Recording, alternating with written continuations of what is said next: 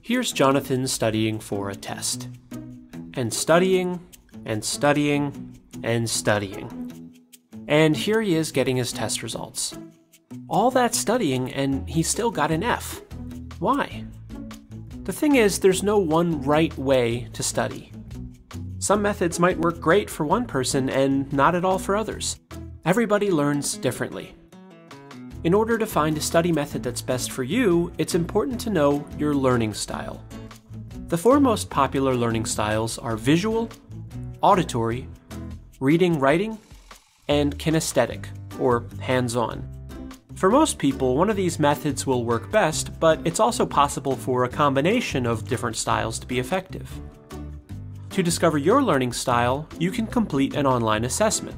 There's a wide variety of them available, consisting of multiple choice questions. However, you can also observe yourself and your previous learning experiences to get an idea of how you learn best. Let's circle back to Jonathan. When he's in class and his teacher is lecturing, he gets distracted pretty easily. Words tend to go in one ear and out the other. But when his teacher starts using visuals, Jonathan finds it easier to focus and understand the material. So he might be a visual learner. Now think about your history. How have you enjoyed learning in the past? Do you prefer watching over listening? Do you enjoy reading instead? Or maybe you learn best by doing, with hands-on experience.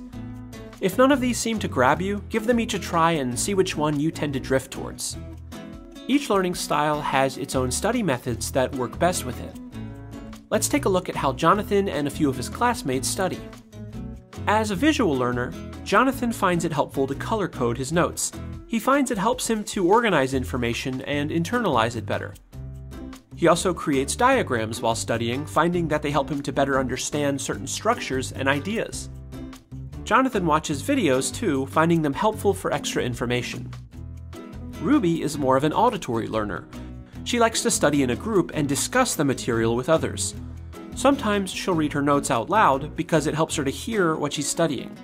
In some classes, Ruby will record the lecture, with her teacher's permission of course, so that she can go back and listen to it later.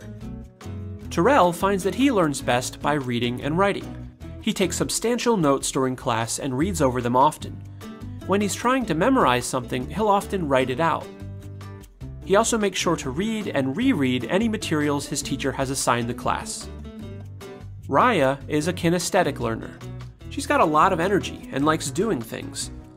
Labs and hands-on activities help her to understand certain ideas and topics.